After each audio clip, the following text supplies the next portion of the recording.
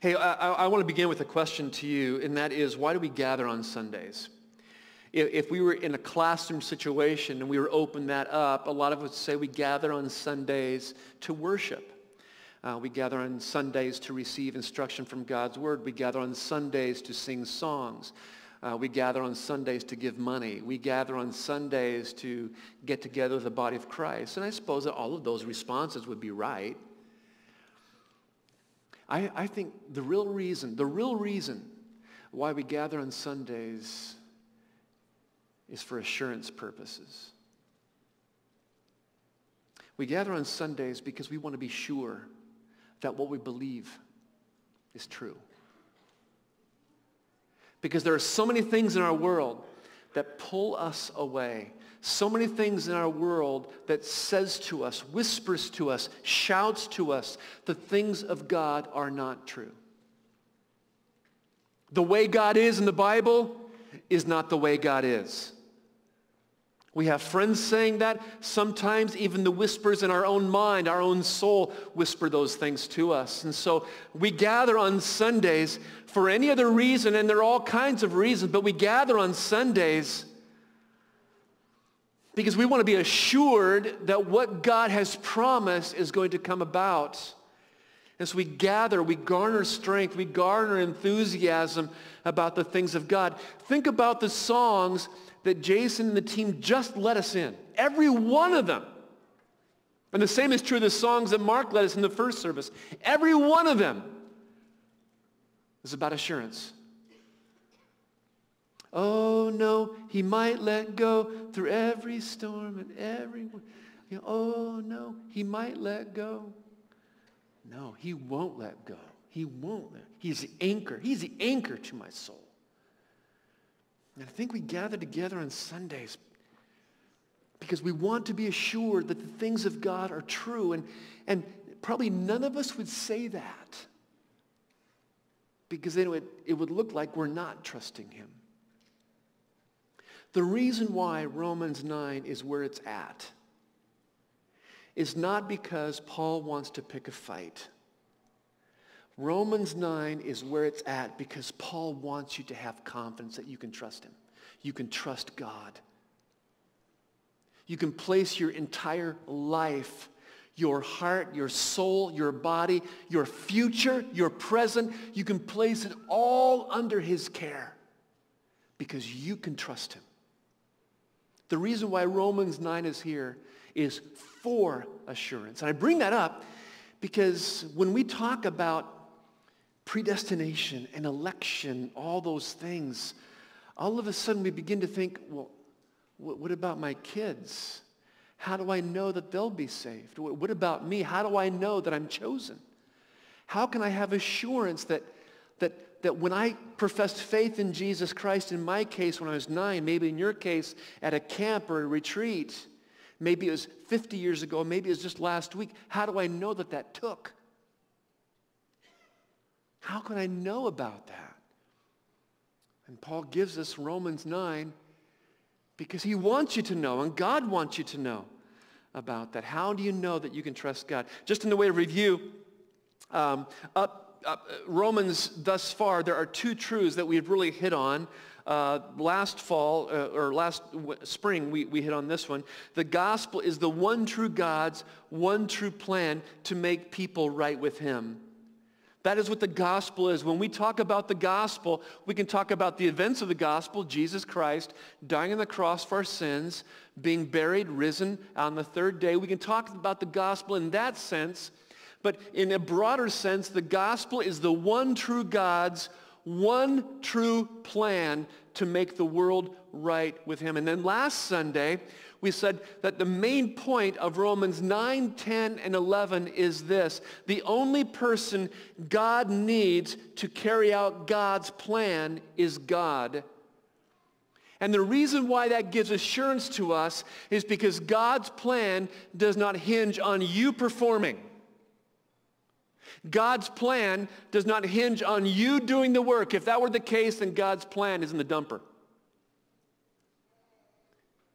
There's only one person that God needs to carry out God's plan, and that's God. You can trust him In fact, we looked at last Sunday, the first point of a 3-point 2-sermon series. God can be trusted because his plan hinges on his choice. God's plan hinges on choices that God makes. It does not hinge on your choice or on mine. It hinges on his choice. Now keep in mind, I want you to have this. I think the graphic is there. There is this vertical line and there is this horizontal line. That horizontal line represents your story and mine. It represents that moment when we came to realize who Jesus Christ was and we made the choice to profess in him. But that vertical line involves God's choice. It involves the work of God. And what we're allowed to see in Romans 9, 10, 11 is we are allowed to peek over the shoulder of God and we are allowed to see salvation from his perspective.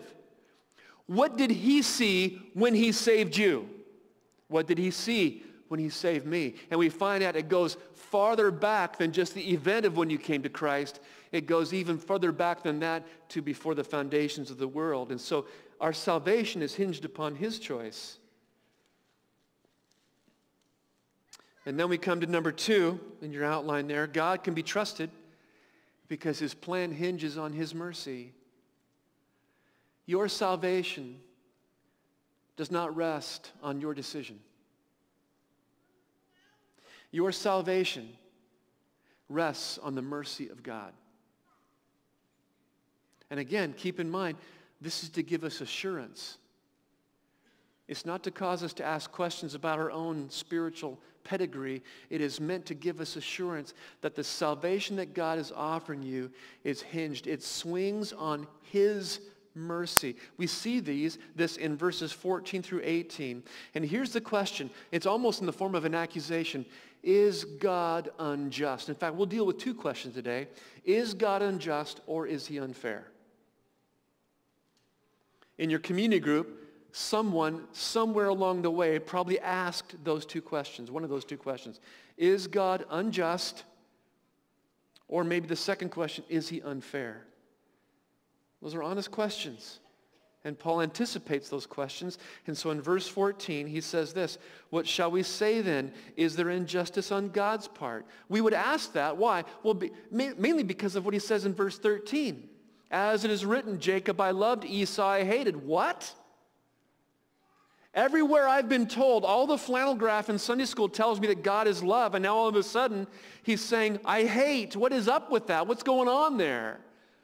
And you recall the story from last Sunday is that born to Rebekah and Isaac were twin sons. And Paul says before the sons were even born, before they had the opportunity to do good or bad, God chose Jacob. It wasn't based upon performance because they weren't born yet. God chose Jacob. He did not choose Esau. And that relationship is not the word hatred there is not the emotional side that we would think of hatred. It's just simply a Hebrew way of saying God did not choose Esau. He chose Jacob. And so we ask, wait a minute, that sounds like it's an injustice.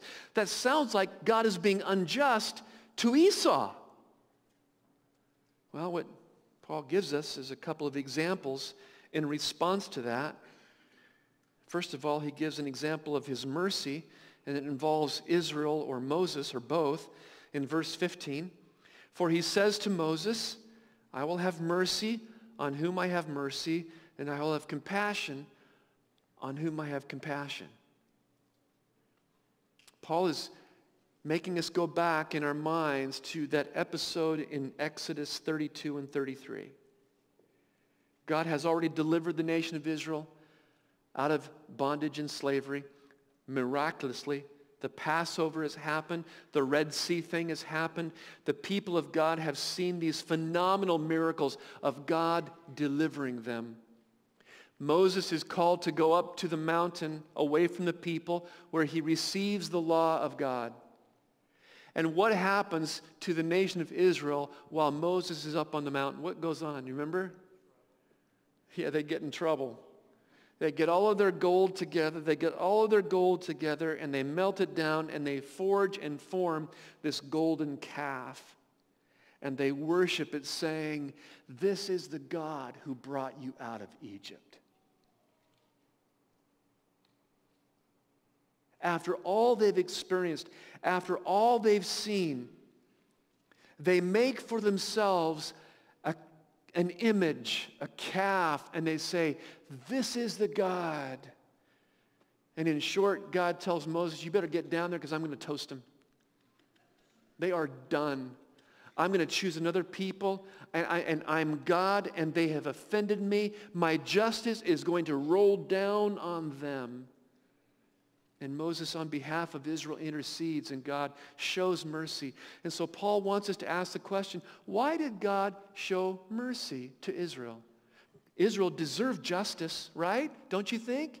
After all that God does in taking them out of Egypt, all of the miracles, all the plagues, the Passover, the Red Sea, the water, the manna, the quail, all the things that God has done to preserve Israel, and now all of a sudden they make a golden calf for themselves and they say, this is the God. This is the God. Do you think that they deserve justice? Yeah, they do. But God gives them mercy. Why? The answer you may not like is because he wanted to. He's God. He will show mercy on who he wants to show mercy. Israel deserved judgment. They deserved justice. It would have been fair of God to completely destroy Israel and make another people for himself. It would have been fair. It would have been just for him to do that. But instead, he gives them mercy. But then he gives us another example. Oh, and by the way, going on, verse 16, so then it depends not on human will or exertion, but on God who has mercy. God's choice, God's choosing does not depend upon your exertion or mine. It does not depend upon your work or mine, your performance or mine. It does not depend on your will or mine. It depends on his exertion. It depends on his will, not mine, not yours. And I think we got to stop here just for a second and breathe. And breathe here a little bit because we have some ideas on who God is. Justice from our perspective is different than justice from God's perspective.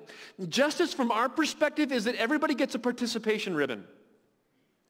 Justice from our perspective is that God ought to let everybody in. That's justice from our perspective.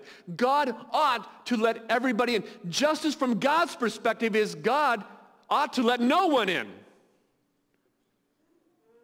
His justice demands that we pay for our rebellion, just as his justice demands that the children of Israel pay for their rebellion and making a golden calf, making a false god. They need to pay. Instead, God gives them mercy. They didn't deserve mercy. If they deserved mercy, it wouldn't be mercy. They deserve justice. I think also that this kind of confronts us a little bit because we have this idea that everyone is born neutral. You may have heard, I can remember hearing an old-time preacher, it's a very common statement back in the 60s and 70s, is the preacher saying, hey, listen, it's like this. Jesus is on the ballot, okay? Satan is on the ballot, and you and I cast the right vote. That plays well in beautiful downtown United States. But what Paul has been saying for 8 chapters, now 9, is this. If Jesus is on the ballot and Satan is on the ballot, Jesus loses the election by a landslide every time. In fact, he gets 0 votes.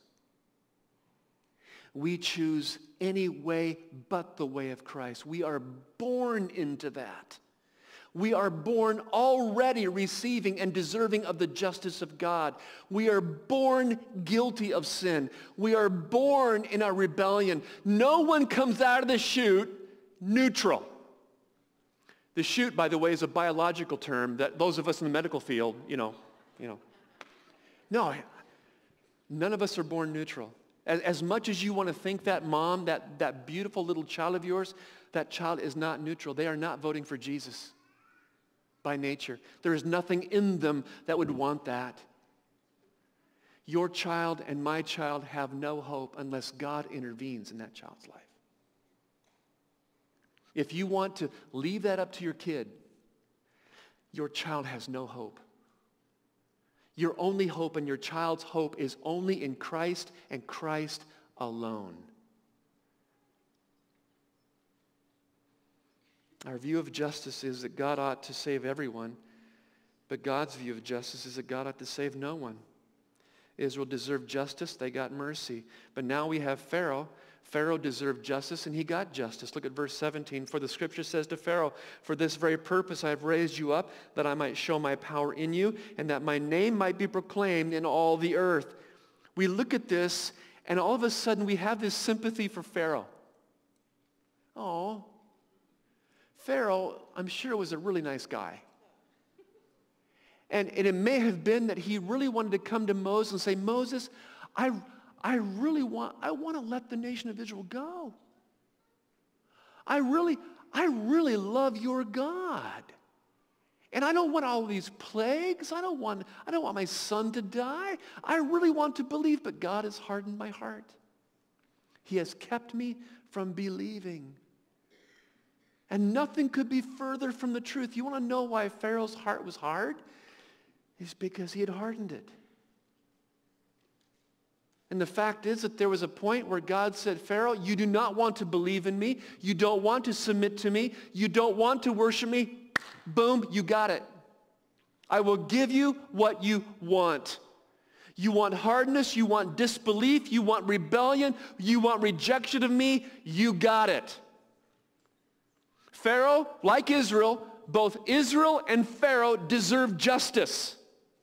Israel received mercy. Pharaoh received justice.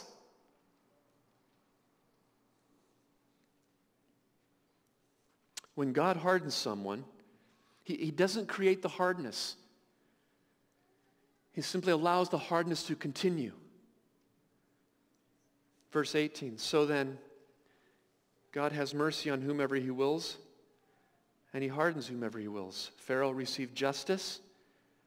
Israel received mercy. Do you see this? The whole point of this is that the Christian life is founded upon mercy. The Christian life is not founded upon you or me paying off a debt to God. The Christian life, and that may be why you're here this morning. You're here this morning because you think, it's been a particularly bad week. I have felt the frown of God on me. I'm going to put a smile on his face by showing up at church. And you think that somehow this is me paying off a debt to God.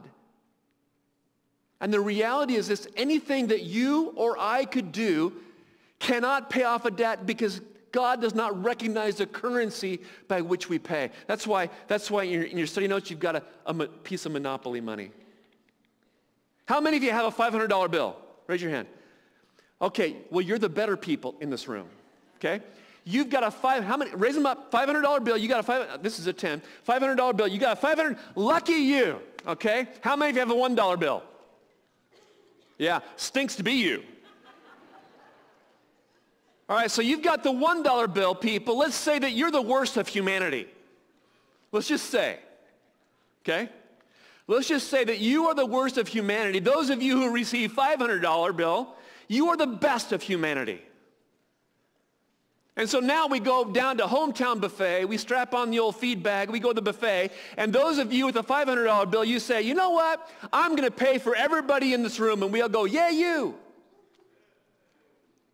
And we all have this really great meal, and you go to the cashier, and you say, I'd like to pay for everyone, and you put your $500 piece of Monopoly money down. What's that person going to do? Well, right after they call 911, why don't they accept the $500 bill? Because they don't recognize it's not the right currency. Let's say that you have a debt to pay off. You want to pay off and pay some principal on your mortgage. And so you take your $500 bill and you go down to the mortgage company and say, I'll put this $500 towards the principal. And they would say, you're nuts. We don't recognize monopoly money. It's the wrong currency. The same thing is true with our effort. Those of you with a $500 bill and those of you with a $1 bill, God sees you as the same. Those of you with a $500 bill, you are no more deserving of God's grace than the people in the $1 bill. Because nothing that we can do, nothing that we could pay, nothing that we can give God could ever, ever, ever move him towards us. Because for all of us, whether you at the $1 or the 500 or the 5, the 10, the 20, the 50, the 100, whatever it was, we are all equally deserving of justice. We deserve his justice. And for everyone who professes the name of Christ, we receive his mercy.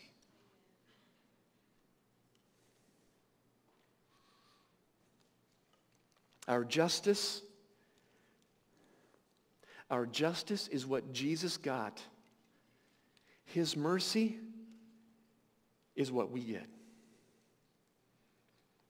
Jesus got our justice so that we can receive his mercy. And every one of us in this room, no matter how good you think you are or how bad you think you are, we are all equally deserving of God's justice, and through Christ, he is offering you now his mercy. And we don't deserve either one of them. That's number two. Number three, another reason why we can trust God. This is about assurance, right? You want to be sure that you're saved? Don't look at your performance. Look at the performance of Christ. Look at what God has done. Don't look at what you do. If you look at what you do, then all of a sudden your mind game, your mind's going to play tricks, and you're going to wonder, I wonder if I'm really saved. I wonder if I'm really saved. Number three, God can be trusted because God's plan hinges on God. Verse 19, this great image, this incredibly offensive image. You will say to me then, why does he still find fault? Listen, it's a great question, right? Listen, if God is that in control, if God can give mercy to Israel, even though they deserve justice, and God gives Pharaoh justice in the midst of his need for justice, and if God is the one that decides that determination, if he's the one that makes that choice, why are we responsible for wrongdoing? Why am I held accountable for that? It doesn't seem fair. Why does he still find fault? For who can resist his will? But who are you, O man, to answer back to God? Will what is molded say to its molder, why have you made me like this? Has the potter no right over the clay to make out of the same lump one vessel for honorable use and another for dishonorable use? You know, he's saying here, both the questioner and the question are out of order. It's one thing to ask questions to God. It's another to accuse him of wrongdoing. And Paul does not satisfy our curiosity here. Wait a minute, Paul, why am I held accountable for things that I really ultimately have no control over? And Paul goes, that's like the clay trying to talk and complain to the potter. Why are you making me into an ashtray? I'd rather be a teapot. Now keep in mind, he says this potter-clay relationship, Paul is not saying that we are inanimate objects. What he is saying is the same relationship that the clay has with the potter is the same relationship that you and I have with the Creator. Let me just say it this way. You and I are not self-determining individuals. I know I've just blasphemed the United States of America. You and I are not self-determining individuals any more than the lump of clay can determine what it wants to be.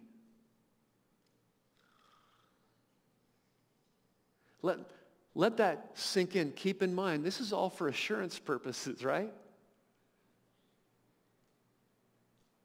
That God has that kind of control. God has that kind of power over us. And what we must be careful of is in the midst of our screaming out, that's unfair, it's unfair, it's unfair, what happens is we take the Creator God and we try to equalize ourselves with Him, saying, you are not meeting my definition of justice.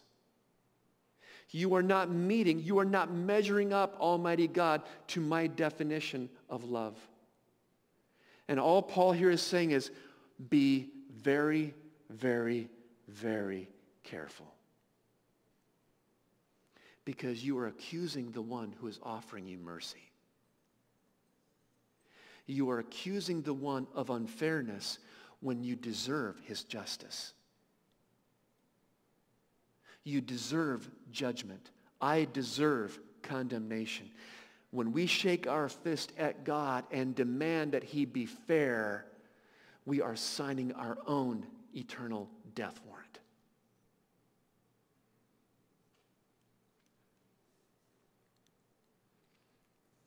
Before we shake our fist at God, before we accuse him of wrongdoing, we have to remember who he is. And we have to remember who we are. He is the potter. We are the clay. Now this is the part, and I've taught this several times over the years, and what happens many times, and I want to challenge those of you who know your way around the Bible, and right now you disagree with pretty much everything that I've said. I understand. I was there. My wife was there. We wrestled with this together. But brothers and sisters in Christ, we cannot play buffet with who God is. For example, you come up to me, let's say, and you say, hey, Craig, how tall are you? And I say, well, I'm 6'1". No, you're not. I don't like anybody over 6 feet. You're 5'10". Well, no, I'm 6'1". Not anymore. You're now 5'10". Or I come up to you and ask you, hey, what's your favorite restaurant food?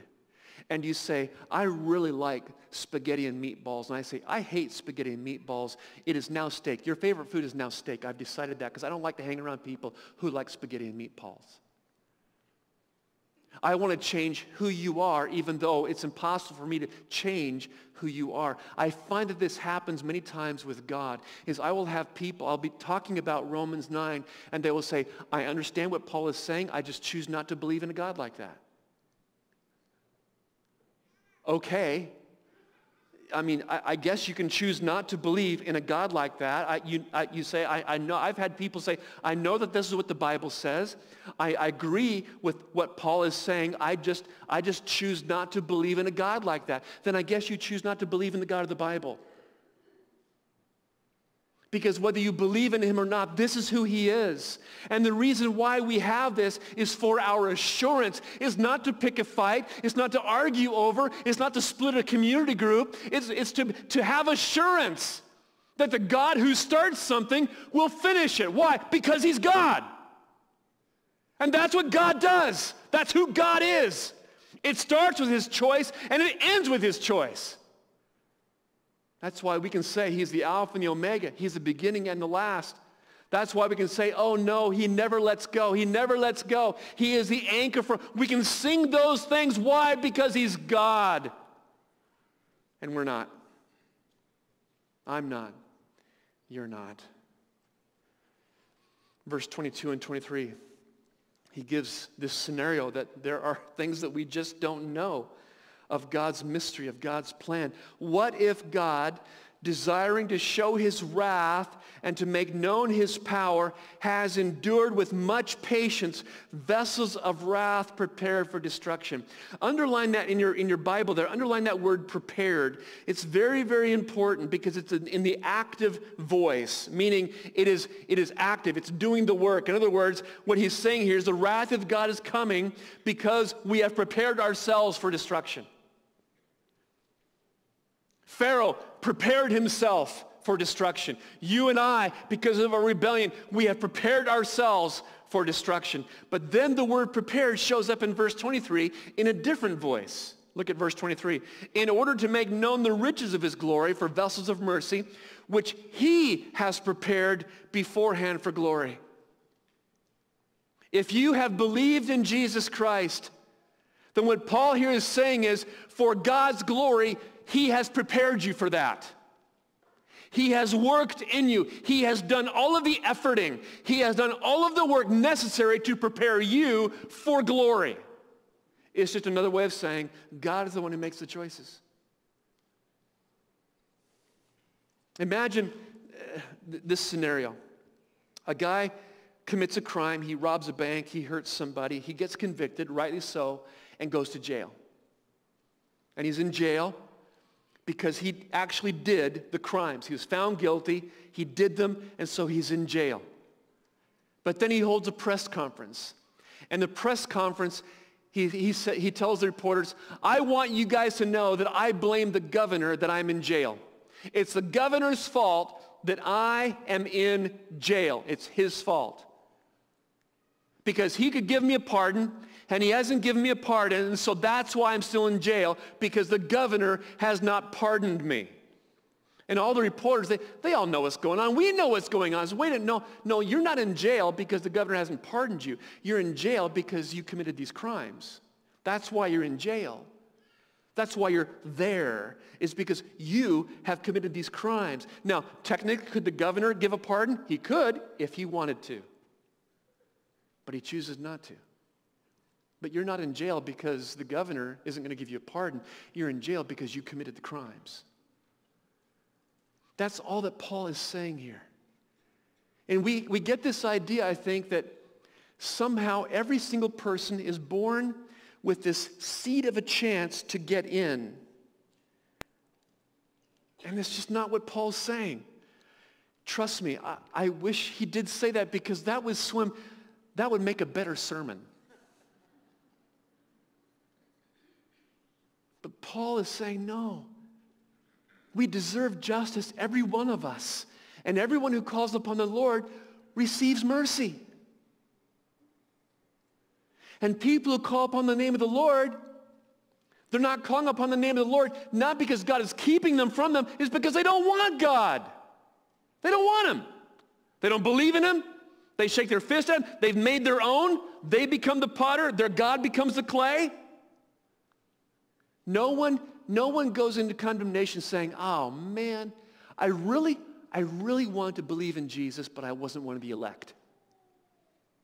No one will say that. Because later on in chapter 10, we'll talk about it in a couple of weeks, Paul says, everyone who calls upon the name of the Lord will be saved. Everyone.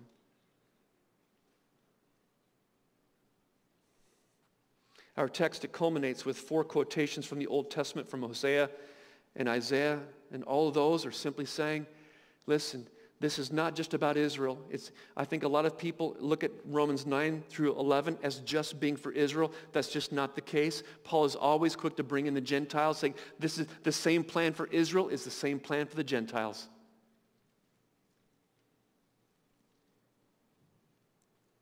Assurance is not in you, it's in him. And now we know what's behind the decision. When you came to Christ, what was it that brought you to Christ? And you might tell a story like I told last Sunday. It was a Sunday school teacher. It was a relative, a parent. It was maybe a Christian movie or a retreat or a camp. And you look to those horizontal circumstances that preceded your decision to believe in Jesus. But if all we have is the horizontal where we made the decisions, then all of a sudden our assurance of salvation rests on our ability to decide. Yes, there was a time I chose for Jesus, but since my faith rests on my decision, there have also been times when I chose not Jesus. So is my salvation then up for grabs? Have I lost my salvation because I've chosen not? And Paul is saying, no, our faith, our salvation rests in the mercy of God. It rests in the choices that he has made on our behalf. You can rest. You can be assured. Why? Because your decision took? No, you can rest. You can be assured because everyone who calls upon the name of the Lord will be saved. In other words, the people who are not saved, they're not calling on God. They're not calling Jesus Christ Lord. They're not believing in his death, his burial, his resurrection. They're not believing in anything about that. And for them, there is justice. God is not unfair. They can't blame him in their hardness. I know it's tough. It's tough to reconcile that stuff. It's tough to come to mind on what this is about. It could be that today you're here, it's your first time, maybe you're not a Christian, maybe you are, and you can't wait to get out of here. Because you're thinking, man, the God that this guy's pumping is not the God I want to believe in. I totally understand.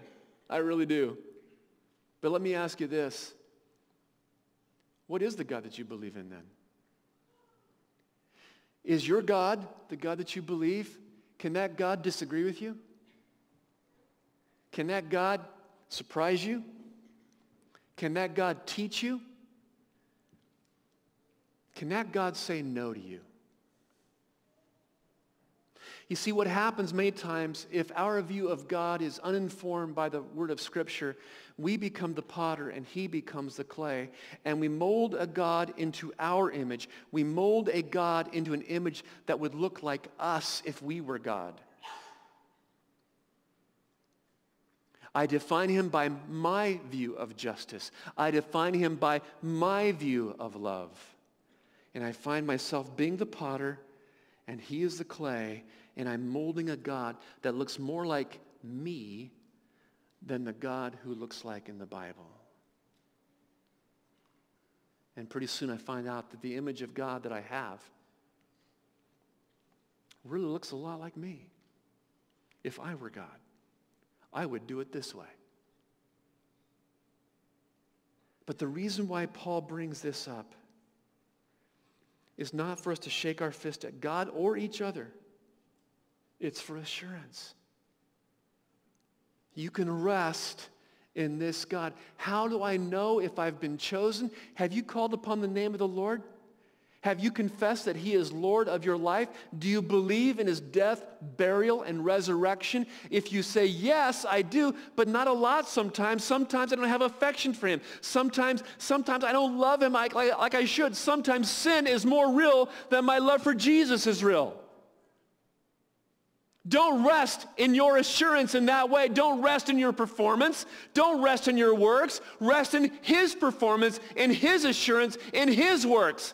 Your rest, your assurance is in Christ because whatever he starts, he finishes. If your assurance is based upon your ability to love God and show up at church and read your Bible and pray, then there will be a time when you will lose that salvation because you never had it. Because your assurance is not based upon you, it's based upon him. It's based upon what he has done. Receive, boy, I know I'm yelling, but receive hope from that.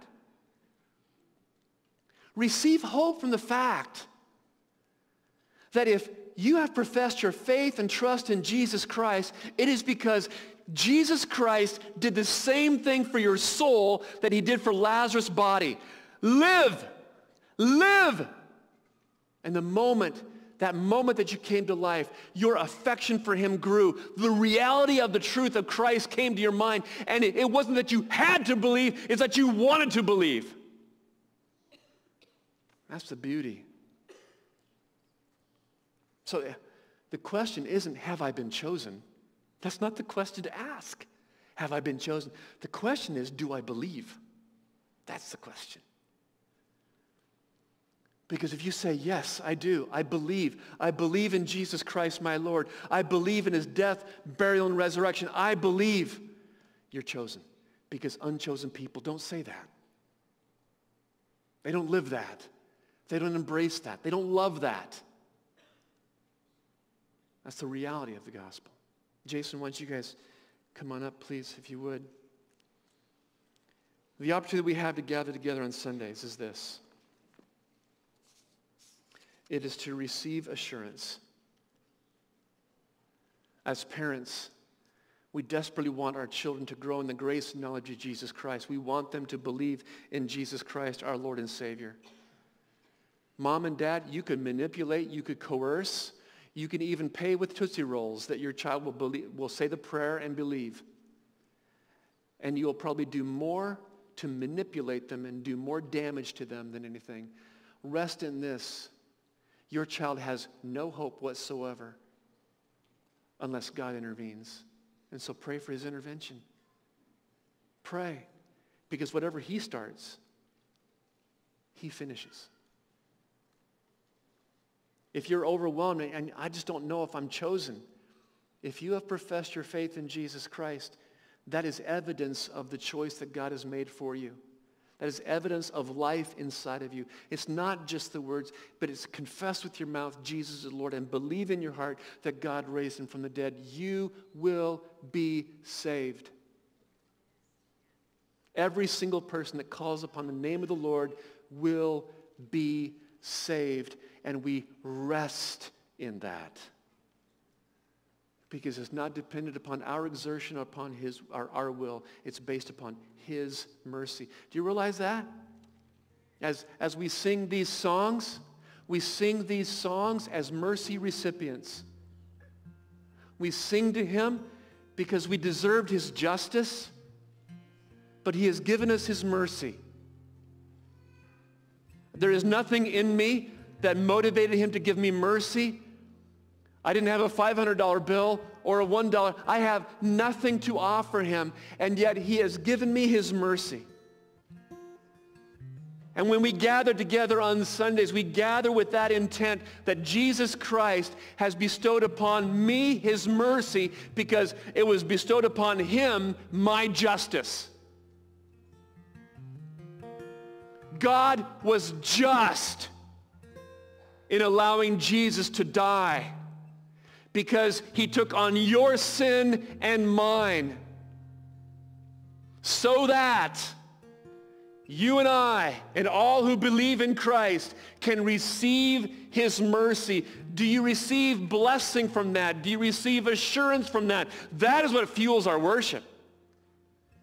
That is what fuels us to come together and praise Christ because of what he's done and sing, Amen, Amen, Amen.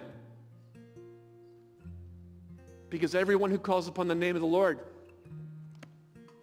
we get his mercy. We deserve his justice, but mercy is what we get. Let's stand together and think about that as we sing, okay?